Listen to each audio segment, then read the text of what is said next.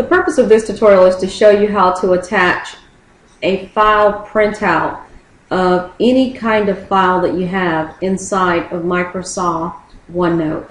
So if you click on the Insert tab, navigate to the Files group, click on the Attach File. When you select that command, it's going to ask you to navigate to the location that has the files that you want to attach. In this instance, I'm going to double click on this folder and I'm going to select. You can actually select each of the files that you want to be in here.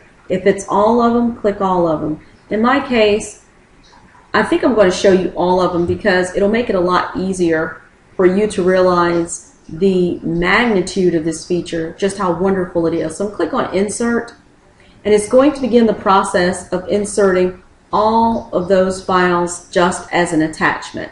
So now you have a PowerPoint, an Excel, a PDF, and a Microsoft Word, and I just happen to have 2 of the PDF files.